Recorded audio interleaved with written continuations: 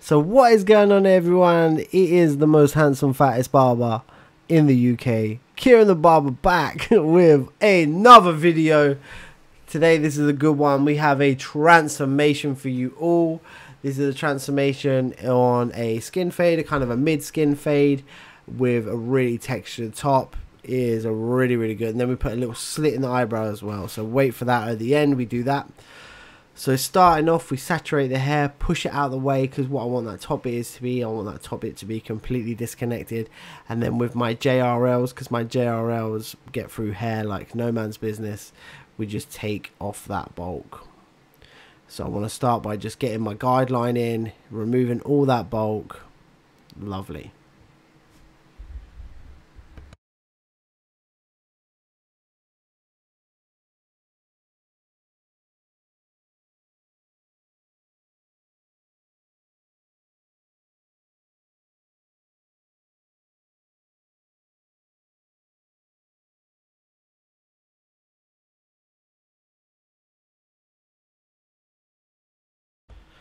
So repeating the same sides on the back, just coming up just as it's a kind of a mid fade, coming up past that occipital bone, and then repeating that same step, just removing that bulk.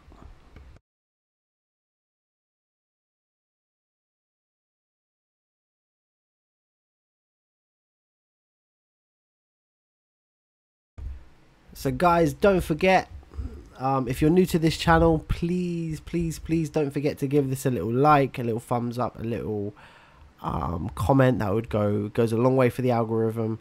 I really appreciate when you all comment. My last video got like 20 comments. I know it might not be a lot to some people, but that's a hell of a lot for me. So if you can go and just leave me a little comment, that'd be fantastic. I'd really appreciate that. Let's see if we can get at least 30-40 comments this next video. So yeah, I'd appreciate that. Anyway, it looks like he's got a bit of a bowl cut at the minute, bless him, but don't worry, he's gonna get fixed. He's not gonna have a bowl cut.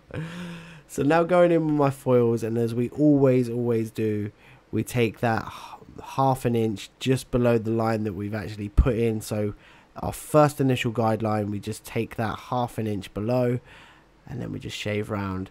I love these brawns because I've had them years. I've just put a new head on them and they are now incredible again. I love them. I've missed them. I charged them up, put a new head on them, a new blade, and they work absolutely perfect again. So yeah, I'm happy with my brawns again. And you can physically see that going from clippers to the brawns, how much they take off. They're just a really good trimmer. So yeah, again, now with our foils, we're just coming onto the occipital line now and going each direction, up, down, left, right, doing some little spins, just making sure we've got them off. If you feel like there's hair still there, just get your hand and your fingers and just rub upwards or side to side and see if you can feel any hair. Stretching the skin helps loads as well. So we've removed that initial bulk on them side bits, and now what I want to do is I'm going to come in with my 1.5 and just slowly flick up. I've got my Exergo Gammas, they're brilliant. So with my 1.5, as you can see, I'm just lightly flicking up and out, and then what I will do is I will go down to a 1 closed, and I will repeat that same step.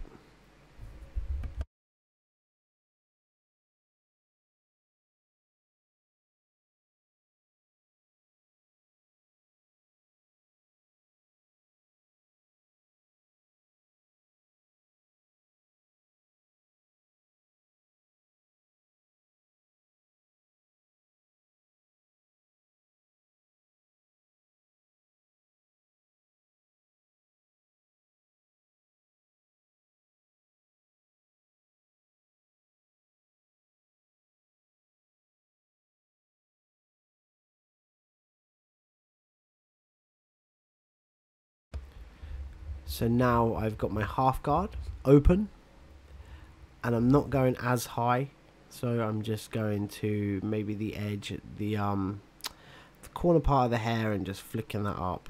So we just flicker that, and then again we take the step of we go down to the half closed, and then we'll go a little bit lower each time, and we'll just start flicking out that line. With the half closed, you will start to see that line disappear. It doesn't disappear completely. It's not recommended that you just keep it like that. I would then take off the guard and then go open blade, close blade, and it's somewhere in the middle. Do a little bit of trigger play with that. Always have that brush. That brush is really handy, removing that horrible hair that tends to stick to the head when you don't really want it to. And then it shows you where the hair is, where the hair isn't, which is brilliant.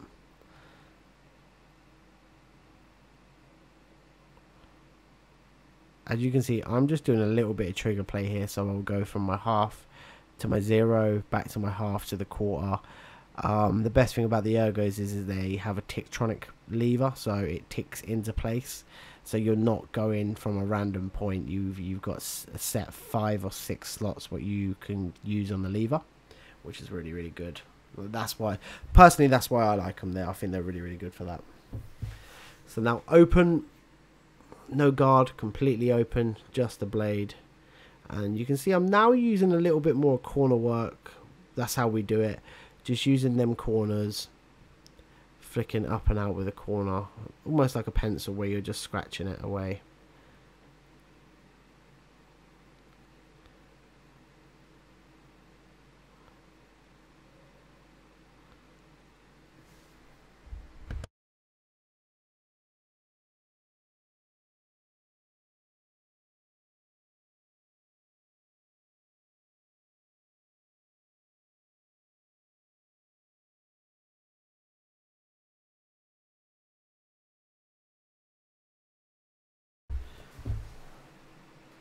So just finishing up that fade, and then what we're going to do is we're going to grab our little trimmers now, pretty much, and we're going to go over just that line, just scratching out the rest of that line just with the little trimmers.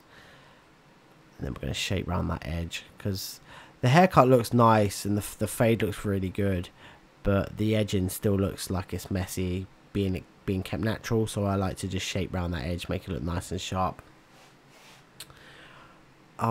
Been back on YouTube now for a couple of weeks. I'm loving it. I'm loving being back on YouTube. I hope you guys love me being back on YouTube. My last video from this current point has got like 500-600 views. I just want to say thank you to everyone that's viewed it. Thank you to everyone that's still watching me. We're bringing out a lot of content now. I'm filming every day pretty much, so you'll get a video every couple of days now, which is brilliant. We're pushing out this content. So if you've got anything that you want to see, let me know. If you want a haircut from me, send me a message. And if you live in the UK, you're more than welcome to come down and we can film your haircut. Like, that's always a new thing that I like to do. No matter where you are in the UK, drive down, come and see me. We can film this haircut. I'm always looking for new models. So yeah, that's the thing. Hey, if you're anywhere else and you can get a flight to my shop, come and see me. I'm just trying to film as much as I can at the minute, just to get some good content out there for you guys, so we can educate, we can teach, we can make you guys learn how to cut hair the best way I know how to, and that's why I'm doing this. So on this back bit, repeating them exact same steps of the half and then the 0, removing that bulk at the back. This crown is still really heavy, so what I do is I come in with my clip over comb in a minute and I just make sure that back bit's just gone.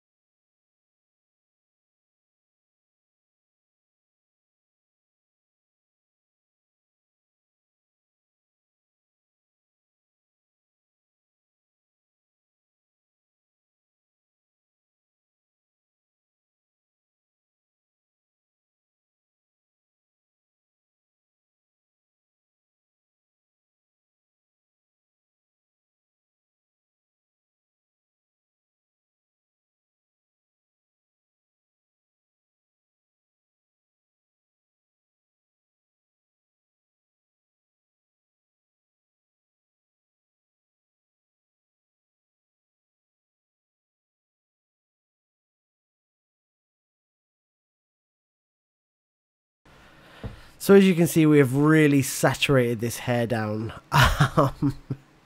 made it nice and wet. And what we're going to do is we're just going to put that parting in, Even though he doesn't have a part in, he has a complete disconnection.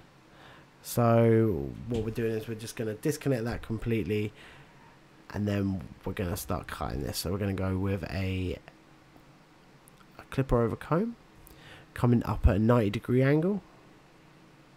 So I put my comb in, pull out, put my comb in, pull out, and we repeat them steps, going ever so slightly higher each time, just to start fading that hair in before I start the fading process of the haircut. So pretty much it's the same on this side as we repeated on the other side. So what I shall do is I shall let you watch and I shall let you enjoy.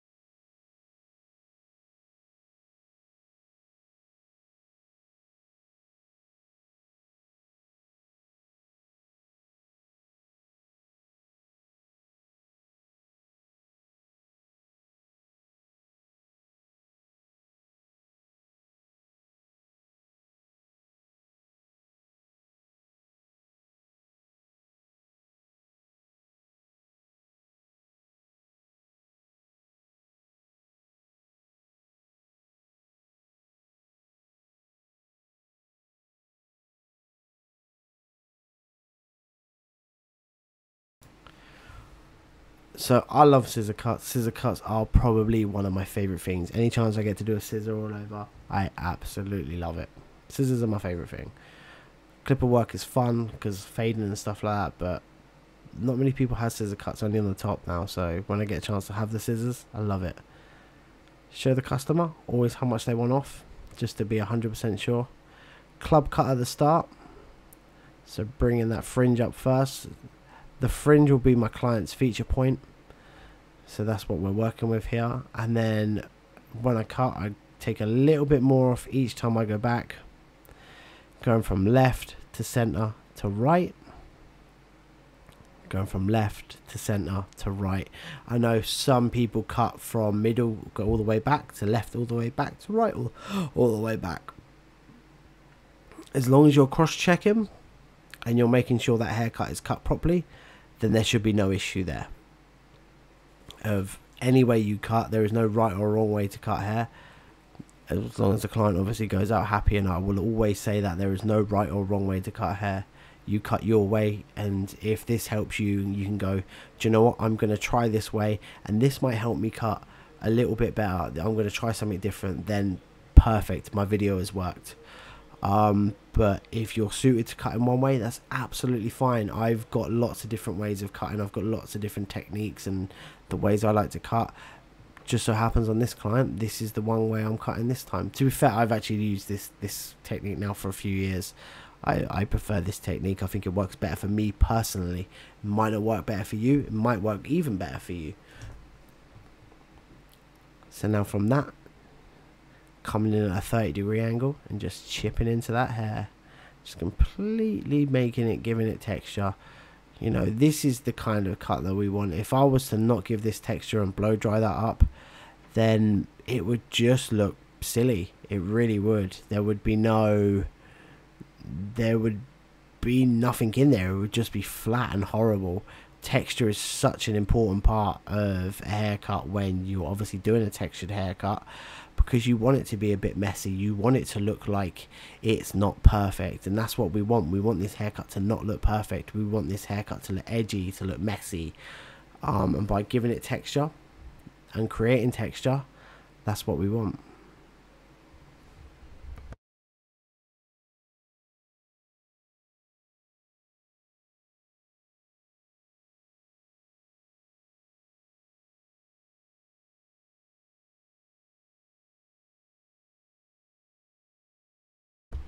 So now a little bit of 245 gel. Shout out to Chris Bossio. This stuff is legit.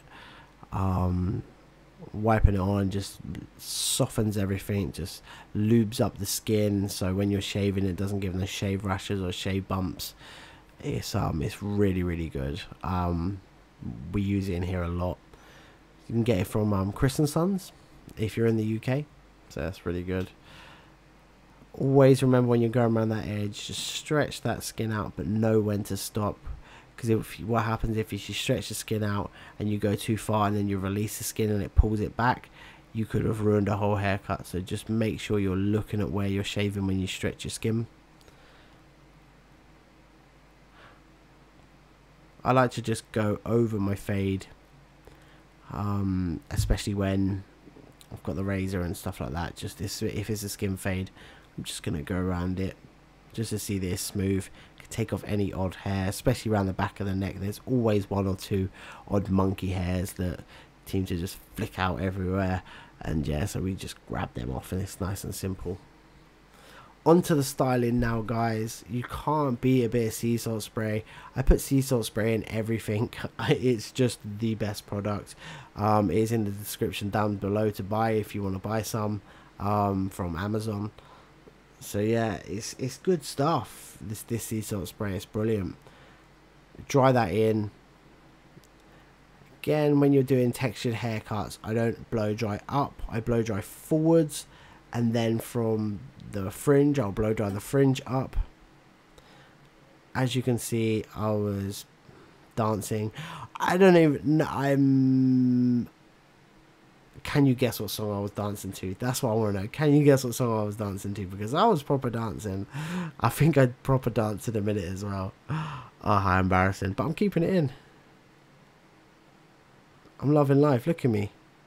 I'm happy. Chilling.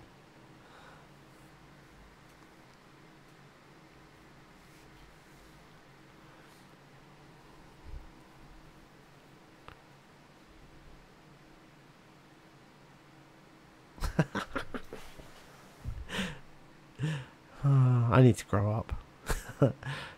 So if you can guess what song I'm dancing to, I swear I will send you, when I get my products through, I'll send you some products. I think I remember. I know what song I was dancing to. So when it comes to the fringe, blow drying the fringe up and making sure that back bit's laying down. It gives me a good chance to see the haircut as it's dried as well, because I haven't actually seen the haircut dry yet. I've only seen the haircut wet. So when it's dry, I can go over, cross check it just to see if there's any loose hairs that have come out whilst it's wet. And you can always, obviously hair bounces, so when it's wet it's a little bit longer. If I want to take any length off of it when it's dry, I can do that.